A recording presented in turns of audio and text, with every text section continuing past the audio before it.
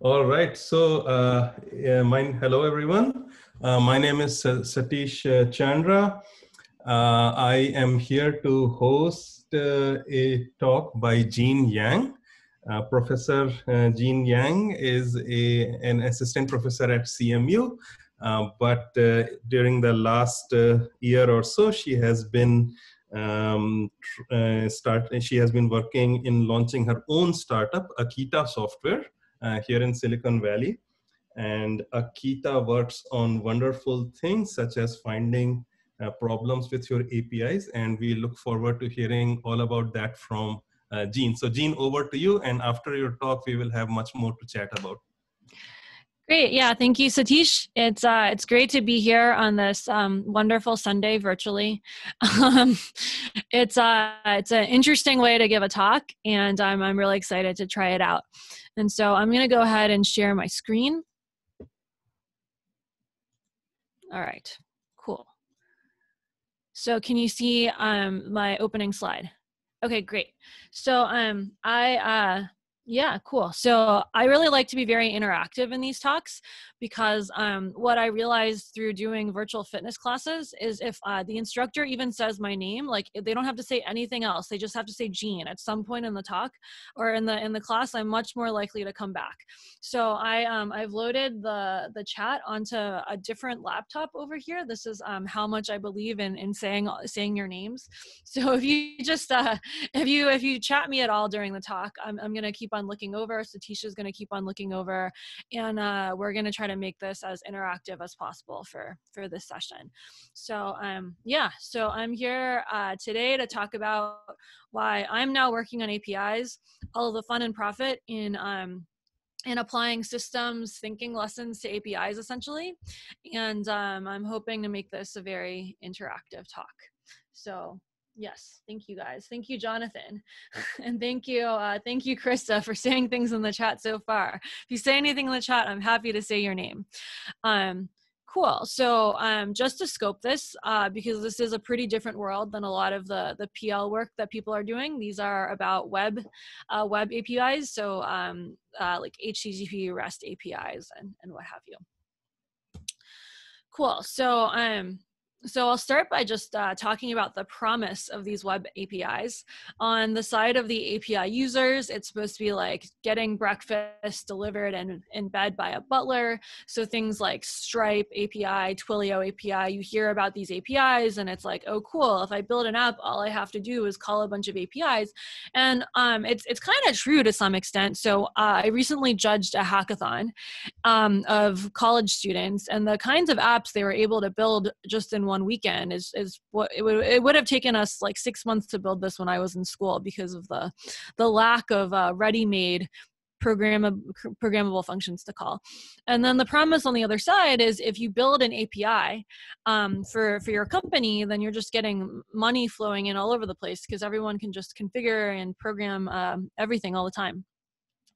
But in practice, I've been talking to a lot of developers, and the reality is it's kind of like playing Jenga with charcoals. You take out any piece, you put in any piece, and then it's just a fire all over the place.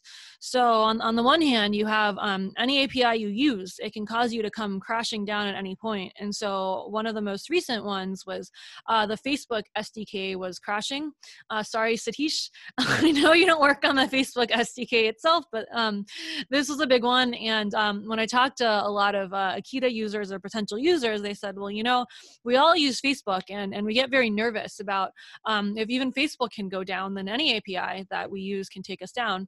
So that's very scary. And then on the other hand, if you are maintaining an API and you keep changing it, or you're not really you're not really telling developers who use it what's going on, there's a lot of strife. So again, recently Twitter rolled out their new API, but instead of having these really nice victorious articles saying, go Twitter, here's their new API, most of the articles were actually, Twitter has a very contentious relationship with all their users because their API is kind of a fraught. So this talk, these are all human things, but I'll talk throughout this talk about how this is relevant to building programming tools and that kind of thing.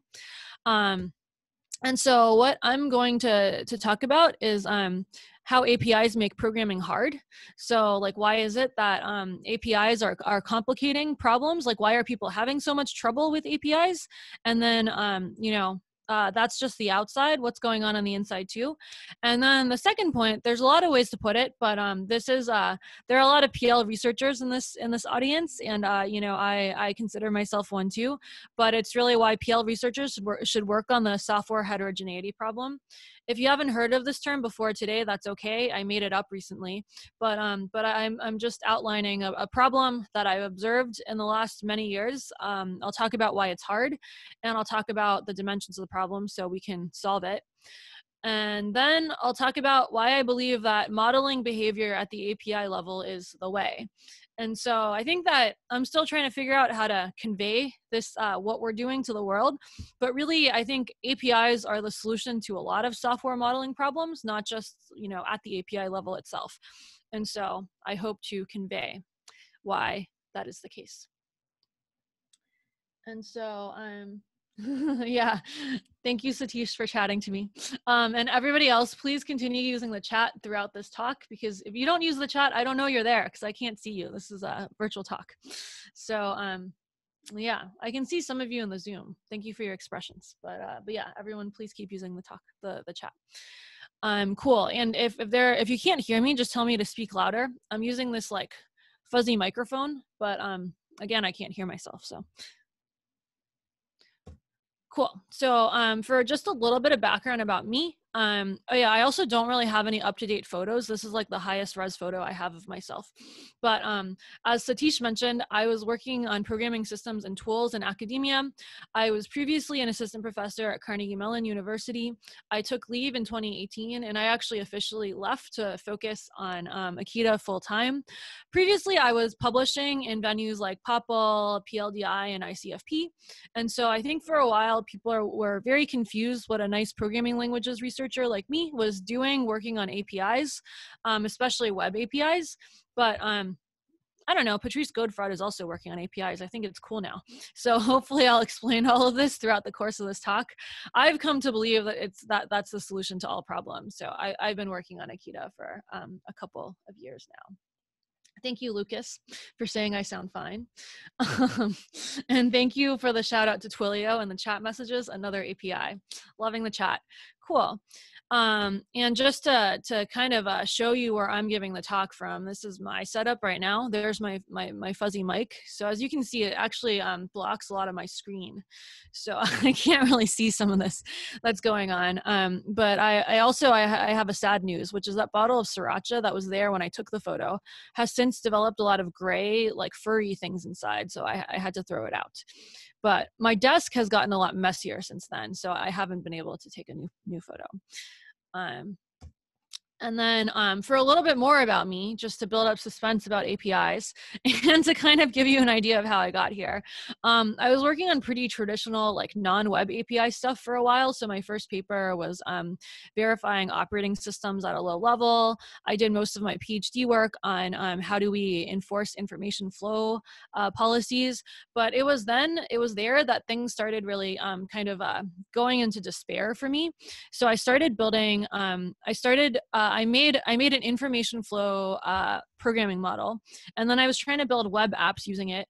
And what I learned was the minute you call out to the database in a web app, which is like all the time, all the minutes in a web app, you start having to call out to a different semantics and a different runtime, and all of the guarantees that you made in your nice DSL in your application layer went out the window.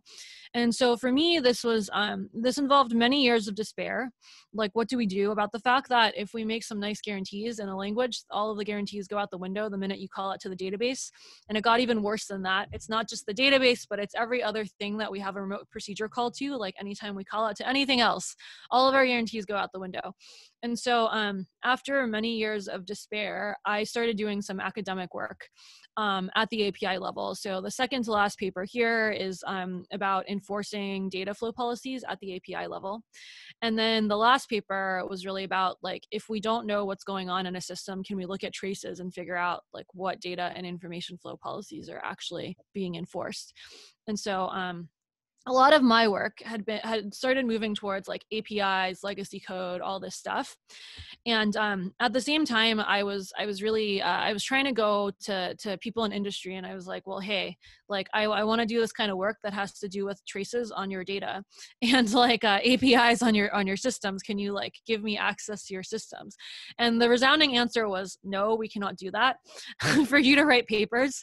And so the second part of my my journey to PL and APIs was, well, I just started talking to everyone on my LinkedIn, like, hey, can you tell me about your problems around this? And like, will you let me solve it?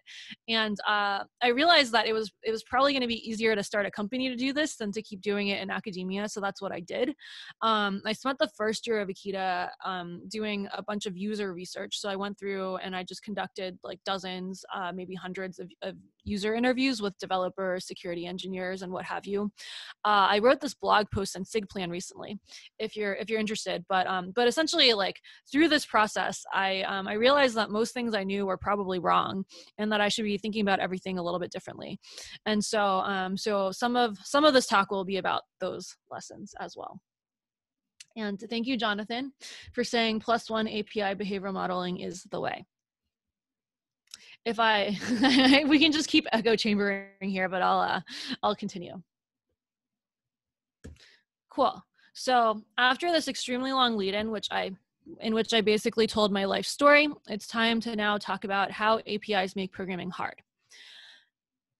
So I'll start with this blog post that all of you can access by just typing in this really short link down here. But I thought this blog post really nicely captured what was hard about working with APIs. So this is impact analysis at Shopify. So Shopify is a company. Shopify has an API, which means that in order to access Shopify's functionality, users can just directly call Shopify endpoints instead of having to like configure a web UI or do anything. And this is great for Shopify users because it is super programmable. It's great for Shopify because it makes it really easy for people to just use Shopify, and Shopify can make more money. But what is tricky now is that anytime someone at Shopify wants to change anything, this might have impacts on their APIs now, and this causes problems for potentially both Shopify and the users. And in my headlines descending onto the flaming Jengas, you saw this with Facebook, you saw this with Twitter, and pretty much anyone with an external API has this problem that it's really hard to change your API. So if you think about, it's really hard to update your programming language once you get it out there and people are using it. It's very similar with APIs, because the way I see it is APIs are like little DSLs, and so if the whole point of your company is actually just updating your API, it's pretty much similar to someone building a programming language, like a compiler or something like that. It's really hard to make any changes. And so they have this great blog post that describes how, you break the API contract with the ecosystem only when there are no alternatives or it's uneconomical to do so otherwise. And they're basically doing like a standard PL techniques in some way, like coarse-grained tracking of the impacts of these changes. And what they're doing is they're marking things as breaking manually, and then they're instrumenting their code, and then they're sucking out this the metadata to create reports of what might change whenever any change that could impact the API is made, which is probably many changes, because like the whole point of Shopify is to allow people to use it. And then their developer relations team goes out and talks to users if there's any ambiguity. And so what was interesting to me about this from a programming languages research point of view was, hey, like this is like stuff that PL people have kind of figured out, how to track the impact of a change, how to track, this is how like downstream things that get affected, but this seems to be at a different abstraction level, and so it's causing a lot of problems. And so from the Shopify blog, again, it seems like any little change actually deeply potentially affects the API. So changing existing error response codes or messages. So that's something that, anything can change this. And so this is like, pretty dire if you think about it. If you modify the expected payload of webhooks and callbacks, that could be a breaking change. Changing the data type of a field, renaming a field. So these are all things that in like a traditional monolithic analytic, static, or dynamic analysis point of view, they're kind of solved problems. But for some reason, like all of these modern web companies are struggling with it, and they're doing like some pretty extreme manual work to keep track of it. So this became very interesting to me. And so you know, some people might say, well, just teach developers to mark breaking very carefully, mark maybe breaking pretty carefully, and then everything is good. But if there's one thing we know in software engineering research, it's that asking developers to do the same thing over and over again is error prone. That's what the whole field of PL software engineering research is about. And so this is a very interesting problem for us, in my opinion. And so when I dug deeper, I learned a little bit more about how existing tools are falling short. And I'll give a very high level summary here. So one thing is that like in PL research, we already know this, but diffing source code only goes so far when code hits a certain scale. So Satish, who introduced me, a lot of his work is about this. If you have thousands, millions of lines of code, you really can't do diffs anymore. But the interesting thing is for breaking changes, like what a lot of people are doing is still looking at diffs in Perforce and whatever your change management, your code review tool is, and comparing that. So that's one thing that's failing us. And I'll talk a little bit more in like a minute about why the traditional avenues of combating this aren't working anymore. And then people might ask, well, why aren't tests handling these breaking change cases? And if we think back to like error code changes, payload changes, tests are usually not so comprehensive. And so unless you have really comprehensive tests, which honestly through interviewing a lot of developers, like most people, like the common case is people are kind of embarrassed and they're like, look, we really don't have that many tests. And my response to them is, this is what most people tell me. There's no need to be embarrassed, but anything that assumes that there are existing tests is pretty much not true. And then there's the question of, well, there have been static and dynamic analysis tools for decades. So what's wrong with those? And something that I learned pretty early on in my developer interview process was developers were pretty smart about articulating what was falling short, actually. They're like, look, static analysis is good for basically like a super powered linter. Or when people talk about semantic diffing or something of their code, what they're really talking about is like, you know, we alpha name, like we under alpha renaming of variables, we can find the differences. But when it comes to like any kind of complex system where you have any subtle interaction, and especially when things start calling over the network. So anytime you call out to another service, which happens a lot in these modern microservices environments, anytime you call out to a database, your static and dynamic analysis really falls down. And so in a lot of these modern web systems, especially, you don't have like diffing is just way too primitive. Like superpower diffing with like semantic diffing is also pretty primitive. The tests are just not there. And then even if you had analyses that could handle these dynamically typed languages, like the fact that you have services or any kind of like multi-component system really undermines a lot of the existing tooling. And so the dream is automated software tools that fit modern web apps. And my belief is we don't actually have to throw out the techniques that we developed. We just kind of have to tweak them to adapt to a different abstraction level and a different kind of system. And so the rest of the talk is really about that.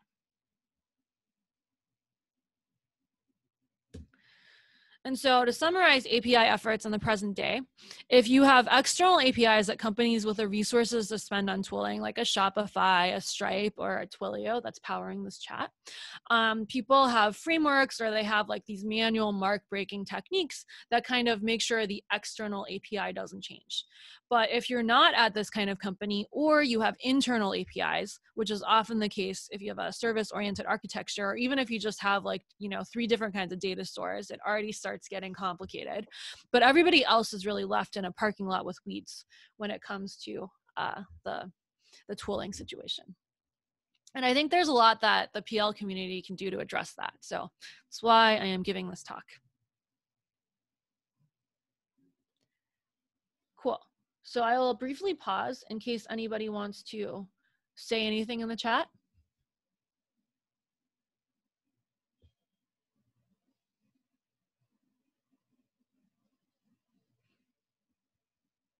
but I'll also just let it sink in. We have a 40-minute discussion after, so there's plenty of time to discuss. Cool. So now the next section is, why is it so bad? And why have the tools left people behind so much?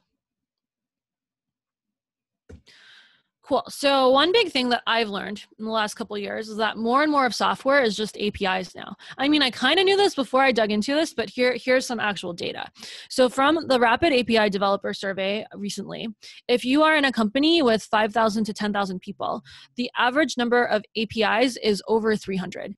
And some of the bigger companies like Uber, they have thousands of APIs. Amazon, Netflix, if you search Amazon Death Star or Netflix Death Star, there's actually a term for this microservice graph now. But in like a heavily microservices-based environment, you have, up to tens of thousands of internal APIs that are not getting the kind of very precise manual tooling that the external APIs are getting. And so in these companies, there's like the internal versus external API is mostly like a people and process problem, but you have like external APIs that are like pretty much the same as internal APIs, except they're getting more love because companies are losing money. And then you have this growing amount of internal APIs that's making it harder and harder for developer tools to really take effect. And so I really grasped the difficulty of this problem like pretty much immediately, because I had this paper in grad school where the motivation was, the minute you call out to your database, all of your guarantees get subverted. And what I thought was very cool was when I was doing these developer interviews, people were telling me this like to me. I didn't have to say it to them. They were like, yeah, the minute you call out to another service, the minute you call out to Redis, Kinesis, like any of your data stores or streams, all of the guarantees get subverted. And I was like, yep, I spent 3 years of grad school coming up with this page of Greek symbols to like make sure that one edge got tamed. So I fully understand if like you're having trouble with your 10,000 edges or however many you have. So I had concluded some years ago that it's not feasible to model like every different edge by hand. And how I'll summarize this problem is you have many software components. So you have, like these modern systems are not just one kind of runtime anymore. It's pretty like there's like, many of them. And the bigger problem is that it's heterogeneous. So if you had like, 10,000 components, but they were all running Python or something like that. Well, Python itself defies reasoning in a lot of ways, but that would be one story.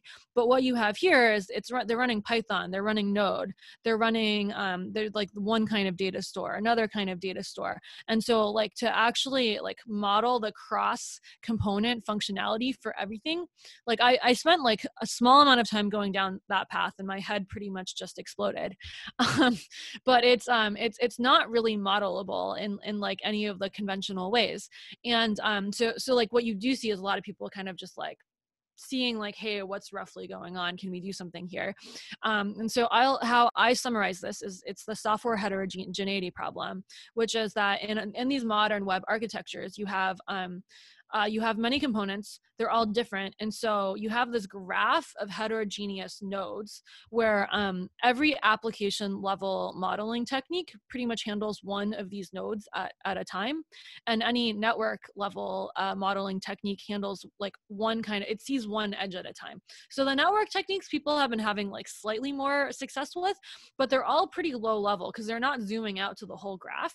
So like as a programming languages person, the goal is to structure the whole graph, but like neither existing application level techniques or network level techniques are zooming out to the whole graph right now. And so to me, that was a huge opportunity to do something that was better than what existed.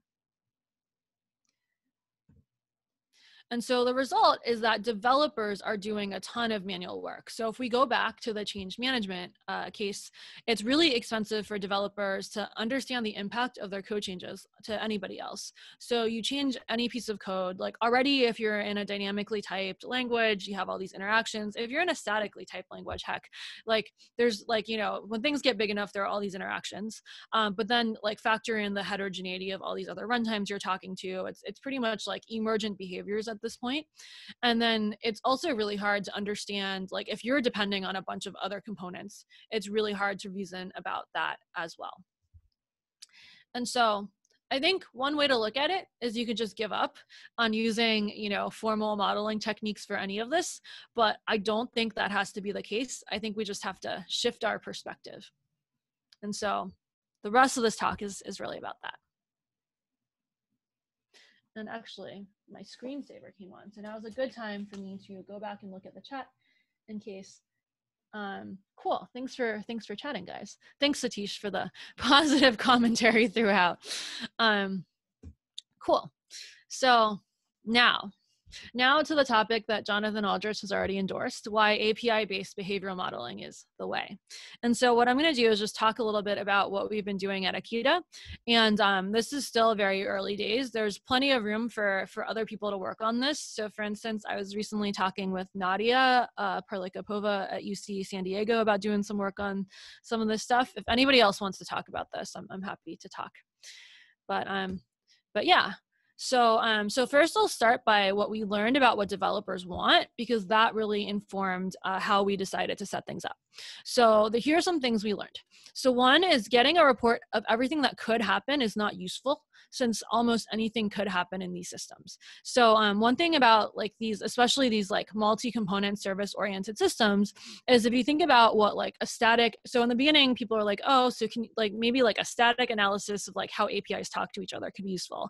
And like very early on, I was like, no, because if you think about what like a static analysis does, is it tells you how anything like everything that could possibly happen. And if you have a system that's massively decentralized with configurable pieces, if the configurable pieces are worth their salt in any way, anything should be able to talk to each other. And so your existing kinds of analyses of like the structure of the system should like not work by definition of like how these things are put together. So that was when we decided that like any like the static kinds of analyses that like I had been working on, for example, were not going to cut it. What the other thing we learned, so that was actually kind of surprising to me. Like maybe it shouldn't have been, but I was like, man, this is terrible. like half of the things I know are just not useful in this domain. The other thing I learned was the more actionable the reporting, the more likely bugs are to be fixed. So again, maybe this should have been more obvious to me when I started, but what these developers said was, look, like we don't want to know anything that could happen. It actually just like makes our lives harder. It's actually better for us to get fewer bugs reported to us, but like all of them we know how to fix. And so what this message to me was they're like, so a conversation I had with Satish recently was like, we don't care about if a bug can happen anymore. We care about, how likely the bug is to happen. And then another thing I'll add to that is not just how likely the bug is to happen, but is there some kind of actionability on top of that? And so again, this kind of took me away from like static techniques more into like, how can we get some sense of, issues, be as close as possible to the source of the issue so that there's some action tied to it, and then tell people as soon as possible so it's easy for them to fix. And then the final thing that was kind of again surprisingly surprising to me, maybe it shouldn't have been, is that the easier it is to integrate the tool, the more likely it is that people will try it. So like most of the language-based stuff I'd been working on before, people would have to write their code in a completely new language. And even if I implemented it as a library, they would have to do something completely different to get that to work. And so what I realized we needed was the more your thing can work with legacy systems, the more it can work with existing APIs, the more it can work with GitHub, with existing CI tools, the more likely it is to actually have an impact. And so these 3 lessons really informed a lot of how we decided to go about our solution. And so what we concluded was we wanted something black box. We didn't want to make any code changes. We wanted something that could easily integrate with everything people were using already. So no new library, no new kind of system. We're not making like, Docker version 2 or anything like that, or Kubernetes version 2. And we also wanted it to be a dynamic analysis-based solution, like a black box dynamic analysis-based solution, which really ties your hands. Like one way to look at it is it super ties your hands as a PL researcher. Another way to look at it is that it poses a very interesting set of challenges that are actually pretty fun to work on. So our goal when, well, not when we started Akita, because we had to learn all these lessons like in the first few months, but at some point our goal became build a tool that's frictionless to integrate, gives actionable feedback, and helps developers catch breaking changes. So what we wanted to do was like black box, dynamically look at something and be able to help people catch when bad things get introduced. And so this is where an interesting revelation came into play, which is we were like, all right, we want to model web apps. What this means is we want a standard way to describe what each service does. We want a standard way to talk about how these services interact. And then ideally, we want a standard way to connect the specification to the code. And over the last few years, some of you might know this already, there's actually been a ton of standardization that was not inevitable. It was the result of the hard work of a lot of people around API specification protocols. So that's things like Open API Swagger, gRPC, Thrift from Facebook, GraphQL from Facebook. But people have standardized on these API protocols. And what they do is they describe the structure of the endpoint. So they describe the type of the values coming in, the type of the values coming out, and also like a good bytecode, you can stuff a bunch of other stuff in there. You can have like other fields where you can put any additional structured information that you want to put in there. And so to us, we're like, hey, this is pretty cool. Like there's already some light documentation at the API protocol layer, but these API protocols are pretty structured in a standard way. So if we can somehow piggyback off of the existing ways to model API specs, that would be awesome because it's already, like halfway there. And so we're like, okay, what if we analyzed API specs and we analyzed API traces to get those specs instead of programs and program traces? But there is a catch. So API specs are not easy to come by, actually. Only 35% of API providers feel that their organization's documentation is above average. And if you think about, like, if you ask parents, like, how many of you think your child is above average? It's like 100% of parents think their children are above average. So this means it's like probably much lower than 35%. And this makes sense because, like there are tools out there like Postman and Insomnia, great tools. But what they're doing is they're giving you really like super powered curl. So, you make curl requests, you can call an API. Postman lets you store those curl requests, share those curl requests, but it's not telling you what curl request to make or like how to modify your curl request if it's not working. And so like the like level of tooling at the API level, like if you compare it to the level of tooling we have for languages, is like much more primitive. And then there's like also libraries and frameworks you can use to auto-generate API specs, but most people are not using them. They're using like, like if you have an external API at like a company like Stripe, you will be using that stuff, but like for internal APIs, forget it. And so like API specs are not really even a thing to start with. They're like there's a structure that exists, but most people are not using that structure right now. And so our challenge was, how do we automatically model API behavior with as little developer effort as possible? And like, can we get these APIs somehow from like just like other sources of input? And so what we realized was you can actually apply a lot of programming languages magic to modeling at the API level. And so if you think about techniques like invariant generation or type inference or any kind of trace-based analysis, like you can use those to like REST APIs are actually a pretty limited structure. And so they are an easier thing to infer the structure of than most things that people are looking for when they're doing spec mining. So like the specification mining papers are something that we've been reading a lot of, but they're actually doing a much harder version of what we were trying to do with APIs. So what we learned is that there's a lot of great work that took things from formal methods and talked about this is how you mine for it, this is how you combine information from different parts of the structure to get this information, and you can apply all of this at the API level. And something else that we've been playing around with a lot is actually API-based fuzzing and API-based automated testing, which there's a ton of advantages to because of the simple nature of APIs. But this was something that we realized like is very underexplored. So like I said, Patrice Godefroid at Microsoft Research he has 3 really great papers on doing this kind of thing at the API level. Kaushik Sen at Berkeley has been doing a bunch of API level like fuzzing stuff.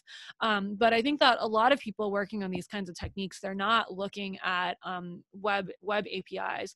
I think but you know, like some like people are, I haven't cited everybody, so sorry if I have not explicitly cited you, but there's some good work here, but I think a lot of people are not really thinking about this, like where while working on these web APIs, I believe would have massive impact, especially since the languages being used are like so unruly. And so I'm going to really quickly demo what we're doing at Akita at the end, just to give you like a concrete idea that this is like a real thing that like people can use. So really quickly, what we're doing at Akita is we're dynamically modeling API behavior by watching API traffic. We're like one of the big killer features that we're building is diffing. So like you can diff on these models, which I think is going to be really powerful. And what we're building towards is mapping out the graph of your API interactions. And so I'm just going to switch to a demo really quickly. I will also again pull up the chat to see if there are comments. But what I'm going to do, especially because we're pretty low on time, is just really quickly show you a demo. So Akita runs as either a command line agent or it accepts HAR files, HTML archive files. So I'm just going to put up a test service really quickly. It's called AkiBox. It's a mini file sharing system like Box or Dropbox. I'm going to run the Akita command line agent. So it's just listening at port 8080. It's like a Wireshark, or just like listens to network traffic. And then I'm going to run some network generating tests. So if you have existing tests that call across the network, you can also run this in production, or you can actually modify your tests to run across the network if they don't. We have a blog post on the Akita blog about how someone echoes all of their Flask tests to do this. But as long as Akita sees traffic, it can generate a spec. And so if we go here, we can just quickly see. So for those of you who are familiar with Open API specs, what we have here is any endpoint that we called. We give you a way to browse the endpoints here. So we created a file, created a folder, created a user. So anything that we see, we can capture as a spec. Normally the Open API specs talk about like basic endpoint, like basic types, like string and things like that. We realize that it's much more useful if you can diff on precise data types. So here we added an additional little Akita structure that's formats. This is your this is a specific email format, and this is just JSON. So like for one thing that's coming up next is we're going to infer implicit API contracts. But for any kind of invariant that you might want over your code, you can just encode it as JSON and put it into your spec here. And that's something that I think is very powerful and potentially very cool. And then we also have a GitHub integration that lets you get a GitHub comment anytime you make a change. So hold on, let me... actually, in the interest of time, wait, let me check out to master.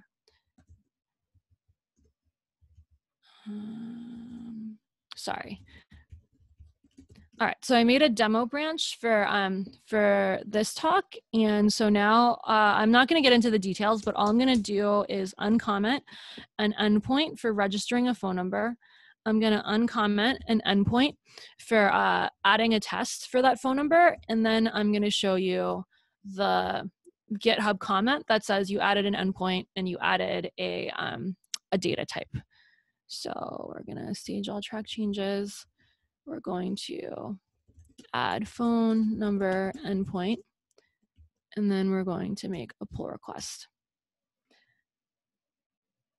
And then Satish said, if he's getting all the GIFs on my slides, is he watching too much TV? I think maybe it might be listening to too much Taylor Swift songs. Maybe, and watching the music videos, maybe. But thank you, Satish, for continuing to comment.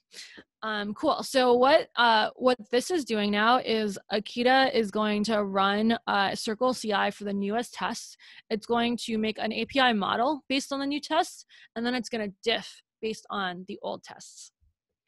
And this is going to take a couple of minutes. So I'm going to do my last slide really quickly, and then we're going to come here because I know I'm already running over time. So the key takeaways is I believe working at the API level is a great way, it's a great solution for the cross-language, cross-runtime problem. That was the problem that plagued me for most of my PhD. And I hope I've convinced you that you can apply a lot of interesting programming languages and software engineering techniques at the API level. So if you're a PL researcher, I think you can work at this level. If you're an industry person, I think you can be asking a lot more of your API tools, to be honest. There's a lot of techniques that you could apply. You might know them already or ask around, but yeah, I think there's a lot of tooling to build. And as software moves more towards being dependent on third-party APIs, being dependent on microservices and service-oriented architectures, I think this kind of thing is going to be way more common. There's going to be a lot more demand for this. So I think everyone should be thinking a lot more about API tooling as programming tooling and APIs as DSLs, and thinking about how can we make programming easier at this level. And so you can find us online. We are hiring, so if you thought this was cool, we are looking for some engineers to join us. And you can find us on Twitter. That's where I live. But yeah, if you want to talk to us, that is the place to talk to us. Cool, and this just loaded. So this is, I would say, like V0 of our GitHub commenting, but what we did was we added the phone number endpoint, and here we're summarizing that we noticed, we saw you add the register phone endpoint, we saw the endpoints you changed, and we saw that you had a new phone number data type, and our hope is that whenever you introduce any kind of change having to do with reliability, having to do with diagnostics for performance, having to do with security, we should be able to let you know automatically by watching your APIs. So cool. Yeah, so that is my talk. Seems like at least Alan has questions. Satish, I guess you can transition us to the discussion portion now. Wonderful. Thank you, Jean, for that great talk. Let me clap as is traditional. Let's see. So Alan, can